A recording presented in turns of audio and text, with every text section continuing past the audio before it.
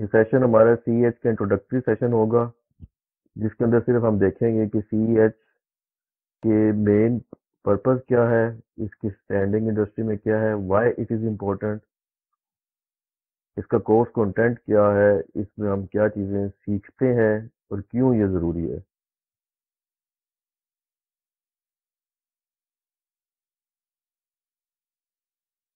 I am उमार Hasan, मैंने MSIS किया हुआ है, masters in information security from national university of science and technology और masters in computer sciences.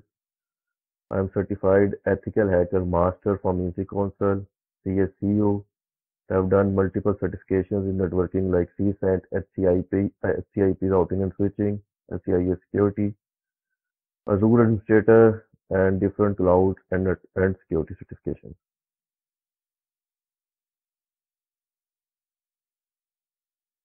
So CEH is ranked as #1 ethical hacking certification by ZNet और industry में तकरीबन ये 20 साल से एग्जिस्ट करती है and it is recognized by United States Department of Defense.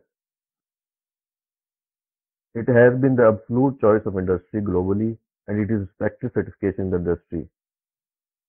और इसका जो एग्जाम है CEH exam is ANSI 17024 complaint. और अगर ये आपके पास सर्टिफिकेशन नहीं होगी तो आप US DOD की जो जॉब्स हैं काफ़ी सारी कंट्रीज के अंदर, US में, यूरोप में और कनाडा में, this is the base line certification that you must have before you can be considered for any cybersecurity job.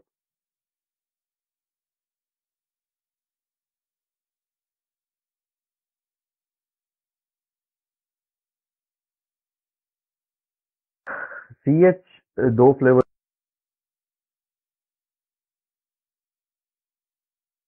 certification है, that is CEH ANSI, that is the theoretical exam. इसमें 125 आपके पास MCQs होते हैं, 4 hours होते हैं। इसका जो course content है around 3000 pages PDF that are different topic इसमें कवर होते हैं, वो आगे जाके हम टॉपिक्स देखते हैं। But this exam is all about theoretical concepts and checking और base line knowledge about cyber security. और इसके बाद आप CEH प्रैक्टिकल में अपीयर हो सकते हैं। This is a separate certification, that is CEH ANSI, and then there is separate certification called CEH Practical. Hello,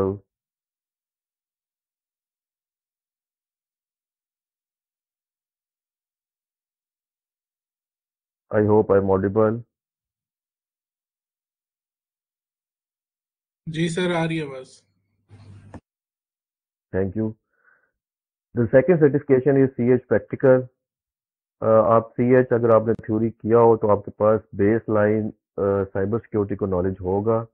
तो इसके बाद आपके पास CEH प्रैक्टिकल का चांस है कि आप 20 practical question in a lab environment आपके पास होते हैं, जिसकी 6 आवर्स ड्यूरेशन होती है एग्जाम की, and this is a complete hands on exam. So if you pass this exam and the CEH ANSI, then you are called the CEH Master. So there are two different certifications.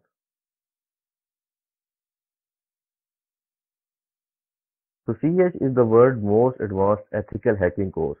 और इसके अंदर 20 different modules हैं जो कि तमाम cyber security की domains को cover करते हैं, and they provide the baseline knowledge to its students. The course provides hacking techniques and tools used by criminals as well as information security professionals. So ये बहुत जो आपकी अटैकिंग साइड है उसको भी कवर करता है और जो डिफेंसिव साइड है उसके भी टूल्स इसमें कवर होते हैं।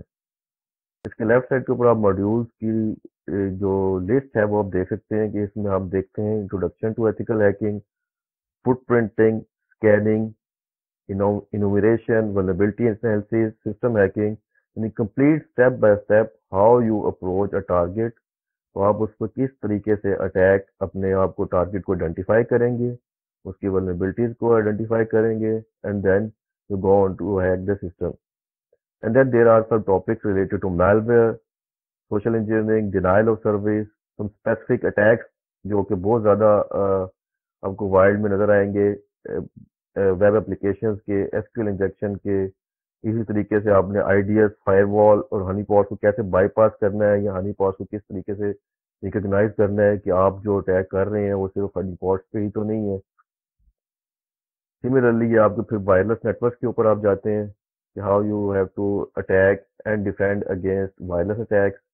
WPA2 का पासवर्ड कैसे क्रैक करेंगे, what is dictionary attack, what is WPS brute forcing, what is river, what is air crack. और उसके बाद जो इसके अंदर लेटेस्ट टॉपिक्स वर्जन 12 के अंदर ऐड हुए हैं वो आईओटी से रिलेटेड है, क्लाउड कंप्यूटिंग से रिलेटेड है, और बेसिक क्रिप्टोग्राफी के concept asymmetric cryptography and symmetric cryptography जिसमें आ जाती है आपके पास।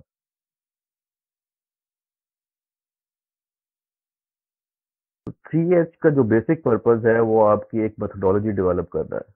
आपको ये base line knowledge base and PCs में इंटरनेट के ऊपर, यूट्यूब के ऊपर, डिफरेंट कैटेगरीज में आपको जरूर नजर आएगा। लेकिन CEH काउंसिल जो क्लेम करते हैं they provide you complete methodology how to approach a system and how to approach a target. तो एथिकल हैकिंग इसी काउंसिल या CEH वे हम इसको कैसे डिफाइन करते हैं। Ethical hacking involves the use of hacking tools, tricks, and techniques to identify vulnerabilities and ensure system security. It focuses on simulating the techniques used by attackers to verify the existence of exploitable vulnerabilities in a system security. Ethical hacking जो vulnerability assessment है, या auditing है, या compliance है, उससे different है, बिल्कुल इसकी 180 डिग्री opposite है। नॉर्मली हम ऑडिटिंग या कंप्लाइंस के अंदर अपने कंट्रोल्स चेक कर रहे होते हैं, we are remaining on the defensive side. लेकिन एग्जैक्टली जो सिस्टम का सिक्योरिटी पोस्चर है उसको हम आइडेंटिफाई नहीं कर सकते जब तक हम उसको अटैकर्स के पर्सपेक्टिव से ना देखें।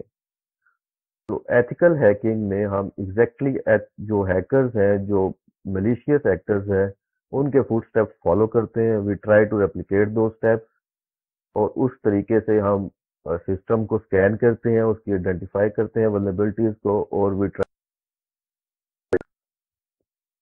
So we are actually hacking the system, but there is only one difference, that we have the permission of the concerned authorities.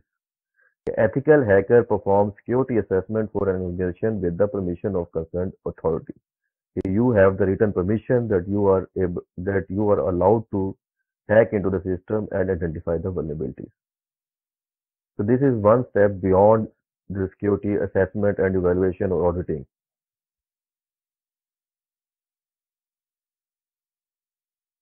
और इस कंप्लीट प्रोसीजर को हम जो सिस्टम्स को जो वल्नरेबिलिटीज हैं उनको आइडेंटिफाई करने के लिए ये कंप्लीट एथिकल हैकिंग के स्टेप्स को हम 5 स्टेप्स में कवर करते हैं।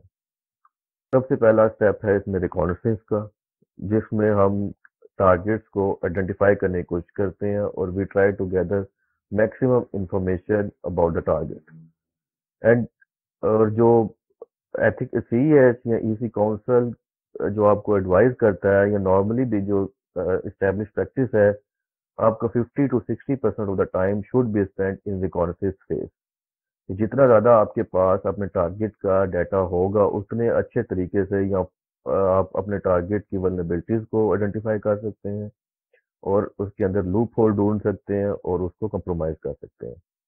The second step scanning. इस स्टेप में आप सिस्टम को एक्चुअली डिफरेंट टूल्स के जरिए, Nmap के जरिए, HPing के जरिए आप उसको स्कैन करते हैं, उसकी ओपन पोर्ट्स को देखते हैं, कौन सी सर्विसेज कहाँ पर रन हो रही हैं, किस पोर्ट पर रन हो रही हैं। इसके अलावा स्कैनिंग में हम जो जो सर्विसेज रन हो रही हैं उनके डिफरेंट वर्जन आइडेंटिफाई करते हैं, ऑपरेटिंग सिस्टम आइडेंटिफाई करते हैं, ताकि फिर उसकी हम वल्नरेबिलिटीज निकाल सकें।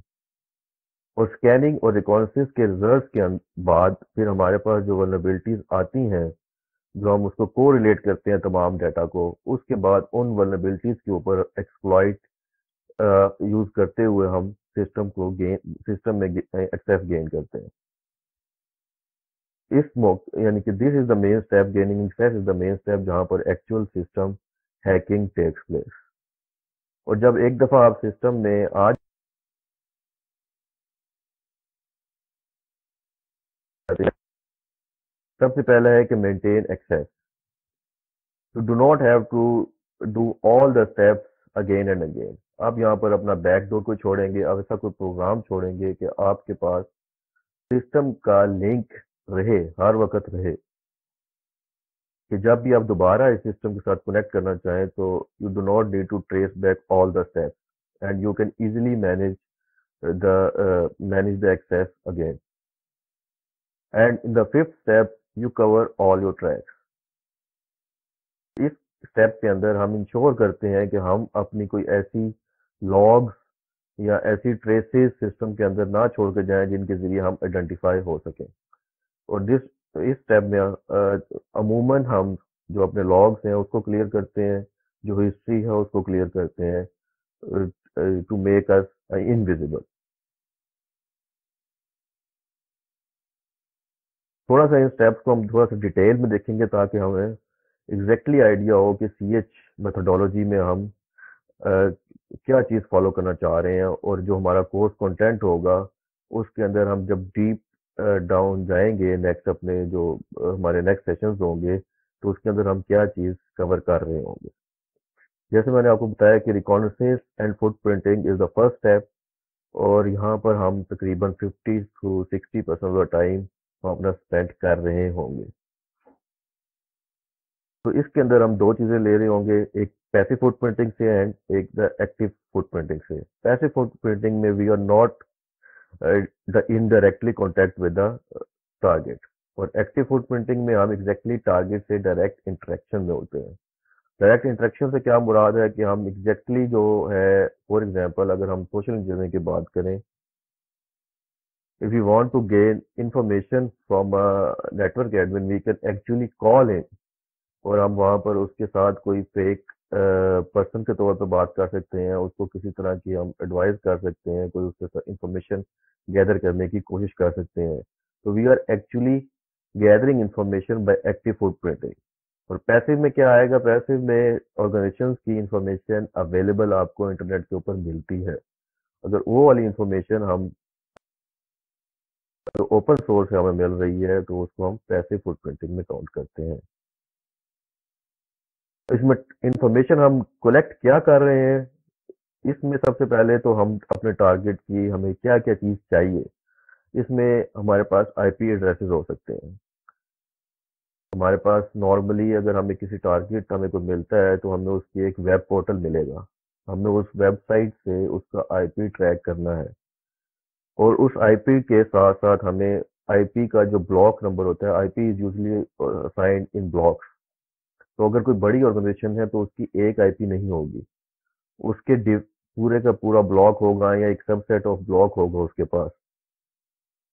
तो हम नॉर्मली एएसएन नंबर्स को ट्रैक करेंगे ताकि हमारे पास जो कंप्लीट ब्लॉक है उसकी इंफॉर्मेशन आ जाए, क्योंकि जो उसके सर्वर्स होंगे, बाकी सर्वर्स भी होंगे, जो मेल सर्वर होगा, जो ऑफिस का डिफरेंट वॉइस सर्वर होगा, नॉर्मली वो भी उसी आईपी रेंज में एग्जिस्ट करता होगा, ताकि हमारे पास इंफॉर्मेशन गेन करने के लिए ज़्यादा से ज़्यादा टारगेट अवेलेबल रहे, ताकि हम अगर वेब सर्वर कंप्रोमाइज नहीं भी हो रहा तो हम उसका वॉइस सर्वर कंप्रोमाइज करें, मेल सर्वर देखें, हम बारी बारी तमाम सर्वर्स के ऊपर अटैक अपना उसको अटैक विंडो को स्ट्रेच करेंगे और अपनी अटैक इन्वायरमेंट को बढ़ाएंगे।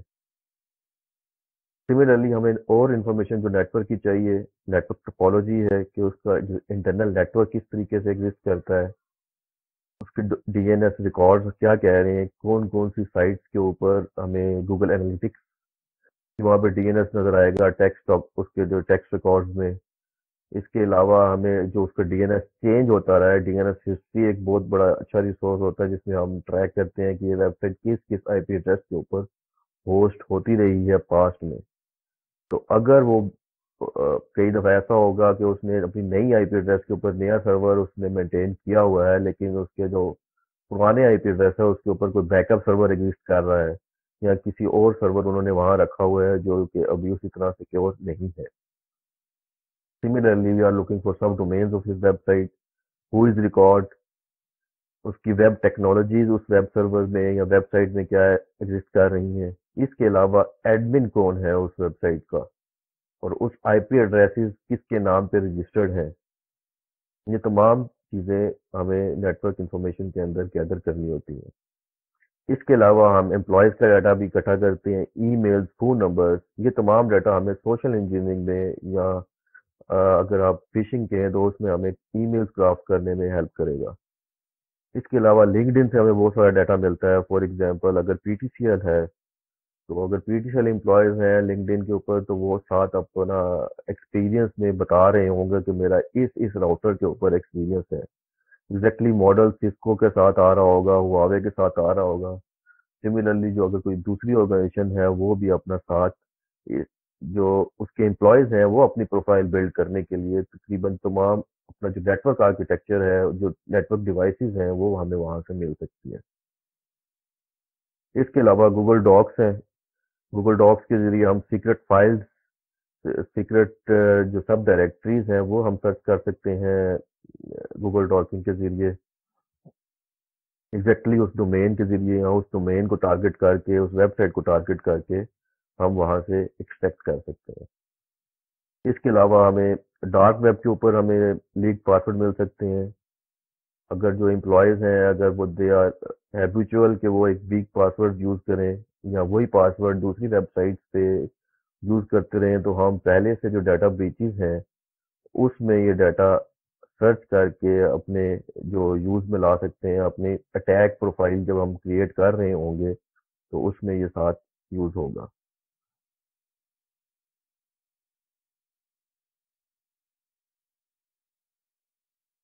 जब हमारे पास ये रिकॉर्सिव फेज में तकरीबन तमाम डाटा आ गया है, तो then the next step is the scanning phase. Scanning phase refers to procedure used for identifying hosts, ports and services in a network. इसके जरिए हम एक्टिवली अपने टारगेट के साथ इंटरेक्ट करते हैं। वहां से हम डाटा एक्सट्रैक्ट करने की कोशिश कर रहे होते हैं कि वहां पर लाइव होस्ट कौन से हैं, ओपन पोर्ट्स कौन सी आपको नजर आ रही हैं। इसके अलावा वहां पर ऑपरेटिंग सिस्टम आपको कौन सा मिल रहा है। अगर विंडोज 11 मिल रही है, विंडोज सर्वर 2003 है, विंडोज सर्वर 2018 है, कौन सा आर्किटेक्चर वहां पर यूज हो रहा है। सर्विसेज एग्जैक्टली कौन सी हैं, उनके वर्जन्स कौन से हैं, और फिर हम उन वर्जन्स को अगेंस्ट जो वल्नरेबिलिटी डेटाबेसेस हैं उनके साथ को रिलेट करके हम अ, अपने जो नेक्स्ट टारगेट है उसके लिए एक्सप्लॉइट तैयार करते हैं।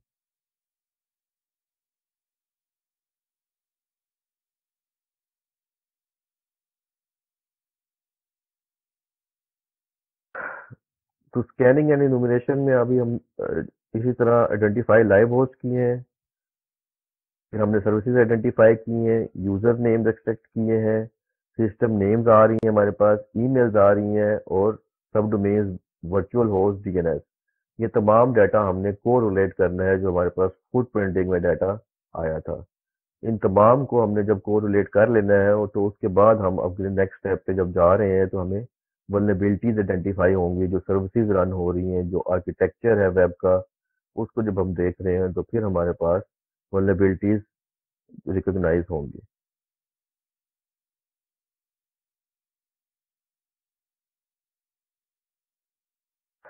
नेक्स्ट स्टेप में हम वल्नरेबिलिटी रिसर्च करेंगे। We will try to discover vulnerabilities and design laws that will expose an operating system and its application to exploit, attack or misuse. तो vulnerabilities को नॉर्मली हम डिफरेंट सेवेरिटी लेवल में distribute करते हैं, लो, medium और high. और जिस जो उसकी ईजिबिलिटी है या जो ईज है, जिस ईज के साथ हम उसको एक्सप्लॉइट कर सकते हैं, तो उसके हिसाब से हम उसकी रैंकिंग साथ चलती रहती है। तो इस मौके के ऊपर या इस वक्त administrator needs vulnerability research as well. Defensive side पे भी जो डिफेंडर है उसने भी वल्नरेबिलिटी रिसर्च करनी है। उसने ये तमाम जो उसके पास सिस्टम, टूल्स एंड टेक्निक्स, जो उसके पास नेटवर्क इक्विपमेंट लगा हुआ है, जो सर्विसेज रन हो रही हैं, उसने भी अपनी जो वल्नरेबिलिटी रिसर्च है उसको साथ साथ जारी रखना है। पैच आते हैं, डिफरेंट पैचेस रिलीज कर किए जाते हैं, माइक्रोसॉफ्ट की तरफ से भी आते हैं। अगर कोई ऑपरेटिंग सिस्टम इंस्टॉल्ड है तो उसके ऊपर भी पैचेस आते हैं। तो अगर वो पैच जो है उसको इम्प्लीमेंट करने में लेट हो जाएगा तो वो अपना सिस्टम दुनिया के लिए एक्सपोज कर रहा है।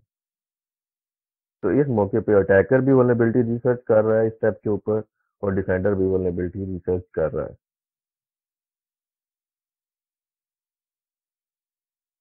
तो अटैकर ने आइडेंटिफाई करनी है वल्नरेबिलिटी, रिस्क उसके साथ देखना है, कैपेबिलिटी देखनी है, डेवलप करना है एक्सप्लॉइट, और किस तरह वो एक्सप्लॉइट डिलीवर करेगा। क्या वो लोकली कोई मेथड होगा, यूएसबी के जरिए फैलाया जाएगा, ईमेल्स की जाएंगी, या किस तरीके से वो बगैर इंटरेक्शन वाला एक्सप्लॉइट है। उसने टारगेट तक किस तरीके से अपना जो एक्सप्लॉइट है वो पहुंचाना है, इस मौके पर अटैकर अपना डिसाइड करेगा और वो एक्सप्लॉइट से सेंड करेगा।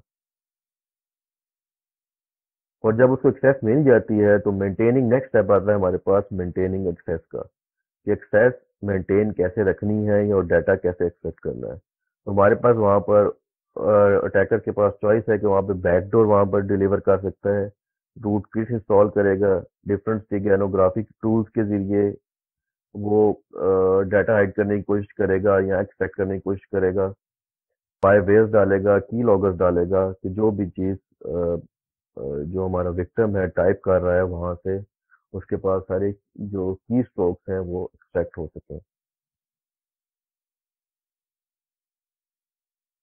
और जो नेक्स्ट स्टेप है that will be the covering tracks. Once intruders have successfully gained administrative access on a system, they will try to cover their tracks to avoid detection. तो उसमें क्या होगा, ऑडिटिंग डिसेबल की जाएगी, जो विंडोज की services हैं या लिनक्स सर्वर की सर्विसेज हैं जो कि रिकॉर्ड मेंटेन कर रही होती हैं तमाम एक्टिविटी का, उन तमाम को डिसेबल किया जाएगा, लॉग्स डिसेबल किए जाएंगे या मॉडिफाई किए जाएंगे, फाइल्स डिलीट की जाएंगी जो कि टेम्परेरी फाइल्स आपने बैकडोर इंस्टॉल करने के लिए यूज़ की हैं या कोई डाटा एक्सट्रैक्ट करने के लिए यूज़ की हैं, वो तमाम फाइल्स डिलीट होंगी। इसी तरीके से जो नेटवर्क और ओएस के ऊपर जिस किस्म के भी ट्रैक्स होंगे तो उस पर वो अटैकर अपने ट्रैक्स डिलीट कर रहा होगा। तो इस तरीके से ये जो 5 स्टेप्स हैं इनको करते हुए अटैकर अपना जो टारगेट है उसको आइडेंटिफाई करता है, कंप्रोमाइज करता है, एक्सेस मेंटेन करता है और डाटा एक्सफिल्ट्रेट करता है। तो सीएच जो इसके मॉड्यूल्स हैं जो हमने कोर्स वर्क देखा है उसमें इन तमाम स्टेप्स को किस तरीके से होगा, डिफरेंट वेब टेक्नोलॉजीज के ऊपर भी, क्लाउड के ऊपर भी, तो उसको स्टेप बाय स्टेप ले जाके आपको एक बेसिक लेवल की अंडरस्टैंडिंग से ले जाकर आपको एक्सपर्ट लेवल के ऊपर बेसिक अंडरस्टैंडिंग प्रोवाइड करता है, इसको ब्रेक डाउन करते हुए ताकि आप रियल वर्ल्ड में उसको असेस कर सकें कि अटैकर किस तरीके से आपके सिस्टम पे अटैक कर रहा होगा, may it be cloud, may it be your local system, may it be your web server और अ वेबसाइट। तो नेक्स्ट स्टेप में अभी हम देखते हैं कि रिकॉन्सिस एंड फुट प्रिंटिंग की एग्जांपल देखते हैं कि why this is the most important step by as claimed by EC council और सी इन सीएच सिलेबस। इसमें हम एक रियल वर्ल्ड एग्जांपल देखते हैं। तो इसमें हम कर क्या रहे होते हैं, हमारी पेट्रोलियम एक जो पाकिस्तान की एक पेट्रोलियम की इंडस्ट्री है उसकी उसका थोड़ा सा डीएनएस मैप है। डीएनएस मैप क्या है कि जो इसकी वेबसाइट थी ये पहले किस किस वेब एड्रेस के ऊपर होस्ट होती रही है। डिफरेंट टूल्स के जरिए आप इसको असेस कर सकते हैं कि कौन सी आईपी रेंजेस के ऊपर ये वेबसाइट चलती रही है। हो सकता है पहले ये एक आईपी एड्रेस के ऊपर हो तो उन्होंने अपनी आईएसपी चेंज की तो दूसरे वेब आईपी एड्रेस के ऊपर हो चली जाए, या with in one ISP they have the block of IP addresses और उसके ऊपर उन्होंने एक सर्वर से दूसरे सर्वर पर माइग्रेशन की है तो उसकी आईपी चेंज हो रही है। इसके अलावा जो उसके मेल सर्वर्स हैं वो डिफरेंट आईपी एड्रेसेस पे होस्ट हुए हैं। एसक्यूएल सर्वर या एसक्यूएल जो एप्लीकेशन है जो डेटाबेस सर्वर है वो डिफरेंट आईपी एड्रेसेस के ऊपर है। तो ये तमाम एड्रेसेस आपको चाहिए जब आप एक सिस्टम को असेस कर रहे हैं और नेक्स्ट स्टेप के लिए जिसमें आप उसको स्कैन करके और वल्नरेबिलिटी रिसर्च करेंगे।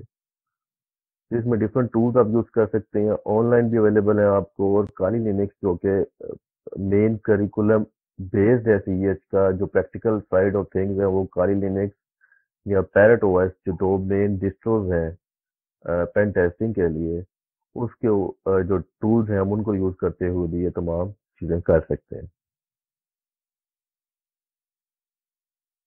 सिमिलरली इसी फुटप्रिंटिंग फेज के अंदर हम देखते हैं कि उसकी ईमेल एड्रेसेस वगैरह क्या हैं एम्प्लॉयज़ के जो इसके वाइल्ड में यूज़ हो रहे हैं इस डोमेन से जो रिलेटेड है। ईमेल एड्रेसेस एक्सट्रैक्ट करना इसलिए ज़रूरी है कि जब भी हम कोई अपनी फिशिंग कैंपेन जो उसको ड्राफ्ट कर रहे हैं नॉर्मली जो डिलीवरी मैकेनिज्म है एक्सप्लॉइट्स का जो majority of the cases use होता है वो ईमेल्स ही हैं। तो ईमेल्स आपको वो चाहिए जो कि ज़्यादा यूजेबल हैं। तो हार्वेस्टर टूल है काली लिनक्स में आपको नज़र आएगा, पैराडॉक्स में भी नज़र आएगा। उसके ज़रिए आप डोमेन के जितने रिलेटेड ईमेल एड्रेसेस हैं वहाँ से एक्सट्रैक्ट कर सकते हैं। सिमिलरली आप जो ईमेल्स आपने एक्सट्रैक्ट की हुई है वो आप डिफरेंट डेटाबेसेस के ऊपर चेक कर सकते हैं कि क्या इनके जो पासवर्ड्स हैं किसी और प्लेटफॉर्म पे लीक तो नहीं हुए। अगर आपको वहाँ से कोई पासवर्ड वहाँ से लीक मिलता है तो ये काफ़ी सारे प्रोबेबिलिटी है कि यही वाले पासवर्ड उसने अपने एडमिन पैनल पे भी यूज़ किए होंगे। वेबसाइट लॉगिन में भी आपको नज़र आएगा या मेन उसकी वेबसाइट का पासवर्ड भी वही होगा। अगर वही पासवर्ड नहीं भी होगा तो उससे रिलेटेड जो पासवर्ड हैं वो आपको वहाँ पर देखने को नज़र आएंगे। यहाँ पर आप देख सकते हैं कि यहाँ पर एक जो ईमेल एड्रेस है उसका जो पासवर्ड है वहाँ पर उन्होंने किसी और वेबसाइट के ऊपर उसको रजिस्टर किया हुआ था या वो डाटा ब्रीच हुआ तो उसका पासवर्ड 123456 था। तो मतलब है कि दे आर हैबिचुअल।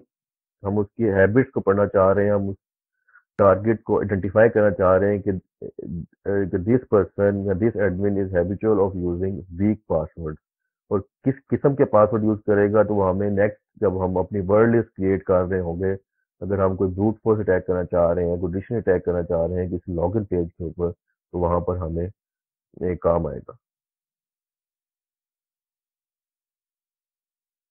सिमिलरली जो मेन वेबसाइट है उसका हमें जो मेन टूल्स डेवलपमेंट के लिए यूज हुए हैं वो हम डिफरेंट टूल्स यूज करके, फॉर एग्जांपल हमने यहाँ पर एक एक्सटेंशन यूज की है वेबलाइजर की जो हमें एग्जैक्टली बता रहा है कि इसमें वर्डप्रेस का वर्जन कौन सा है, एथलेटिक्स का वर्जन कौन सा है, पीएचपी का कौन सा वर्जन आ रहा है। तो हम इसको अगर हम अ, जो जो हायर पर्सपेक्टिव में देखें तो हम इन जो वर्जन्स हैं नॉर्मली जो वल्नरेबिलिटीज आती हैं या वल्नरेबिलिटीज एक्सपोज होती हैं वो वर्जन वाइज ही होती हैं।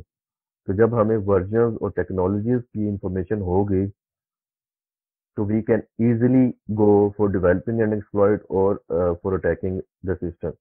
सिमिलरली जो डिफेंडर है जो इस साइड पे हमारी पेट्रोलियम का वेब एडमिन होगा, he also has to be he also has to make sure that he is on the latest version ताकि उसको किसी भी तरीके से जो वाइल्ड के अंदर वल्नरेबिलिटीज एग्जिस्ट कर रही हैं, एक्सप्लॉइट्स यूज हो रहे हैं, उसका वो शिकार ना बने।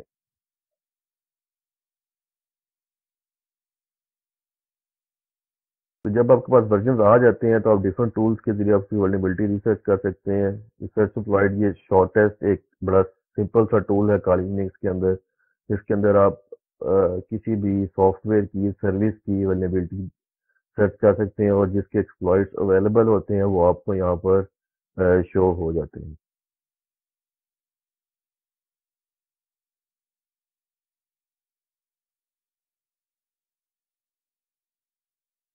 So this will be all that we will be covering today। और इसके जो मेन कोर्स है that will be run from 19th of February, 2 weeks के लिए होगा एच 12 में under the umbrella of Iqra city and Nernst PDC वहाँ पर रन होगा। इसमें हम तमाम स्टेप्स जो है वो कवर करेंगे। इसमें इसमें हम क्लाउड कंप्यूटिंग देखेंगे, आईओटी खासतौर पर फोकस रहेगा। अ, जो स्टेप्स हैं जो मैंने आपको एथिकल हैकिंग मेथोडोलॉजी के बताए हैं, ये जो 5 मेन स्टेप्स हैं इनको डिटेल में विद टूल्स हैंड्स ऑन के साथ वहाँ पर हम इसके साथ हम कवर करेंगे। तो if you are interested in CH तो फिर आपने वो सेशन ज्वाइन करने हैं वहाँ पर। तो ये एक इंट्रोडक्टरी सेशन था कि जो आपको बताने के लिए कि सीएच एक्चुअल में क्या है और इसमें जो कोर्स कंटेंट है वो क्या है और इसमें हम एक्चुअल में कवर क्या करेंगे, जो मेथोडोलॉजी क्या है, इसकी एग्जांपल मैंने आपको रियल लाइफ से दी है ताकि आपको अंदाज़ा हो कि ये किस तरह मेथोडोलॉजी रियल लाइफ में काम करती है. I hope the session was helpful. So I hope I will see many of you in the final training session. So that's all from my side.